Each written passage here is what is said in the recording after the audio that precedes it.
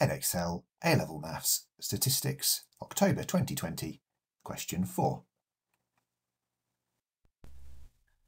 The discrete random variable d has the following probability distribution in the table as shown, where k is a constant.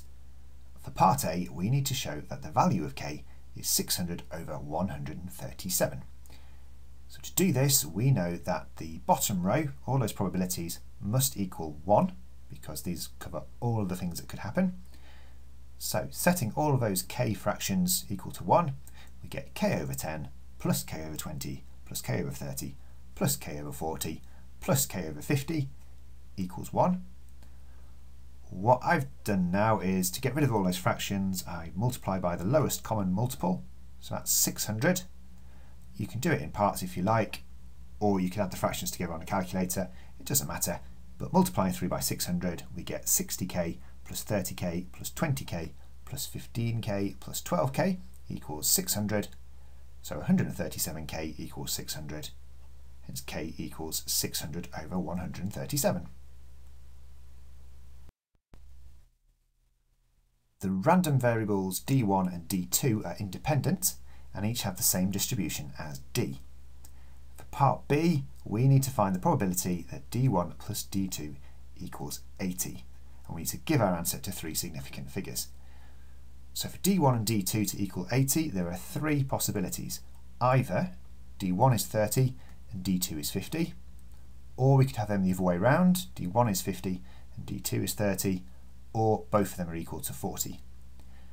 Our total probability is going to be these separate probabilities added together. So looking at our table, 30 and 50, for this to happen, the probability would be k over 30 times by k over 50. For the second one, it's the same thing, but the other way around, but it's still going to be the same result. So as you can see on our answer here, we've got 2 times k over 30 times k over 50.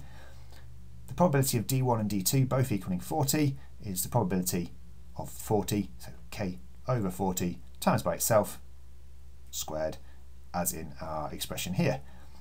Now putting our k of 600 over 137 into that expression, solving it on the calculator, we get 0.0376.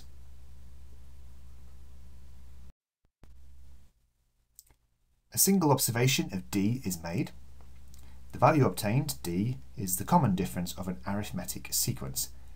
The first 4 terms of this arithmetic sequence are the angles, measured in degrees, of quadrilateral Q. For part C, we need to find the exact probability that the smallest angle of Q is more than 50 degrees. So we've got our arithmetic sequence, A plus D, A plus 2D and A plus 3D, where A is the first term and D is the common difference as told. We know that this adds up to the angles in a quadrilateral, so that equals 360. So simplifying this, collecting like terms, we get 4a plus 60 equals 360. Now a, the first term, is going to be our smallest angle. And as we're looking for a probability of this, we're going to rearrange this equation and simplify to get a as the subject.